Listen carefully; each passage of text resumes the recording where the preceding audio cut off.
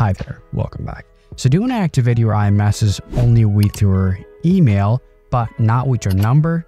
Well, look no further. In today's video, I'll show you guys how you can actually activate your iMessage only with your email or iCloud mail instead of your phone number. It's actually useful, especially when you avoid giving number to the people of your iMessages. So here's how you can do it.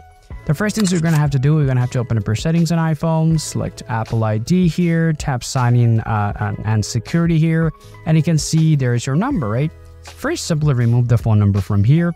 So what's going to happen here, once you remove that phone number, just go back here and scroll down to the bottom and tap apps, find out your messages here, select that, and now tap send and receive here.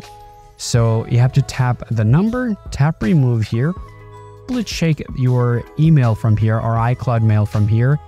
What's going to happen here, our iMessage is going to be activated only with the email, but not with the phone number. So of course, now you can share your iCloud mail to your friends and family, and they will be able to send you the message only with the help of your iCloud mail. So this is exactly how to use only iCloud mail, or let's say an Apple ID mail, to activate your iMessage on iPhone. Still have a question? Please let me know in the comment section, guys. See you all around.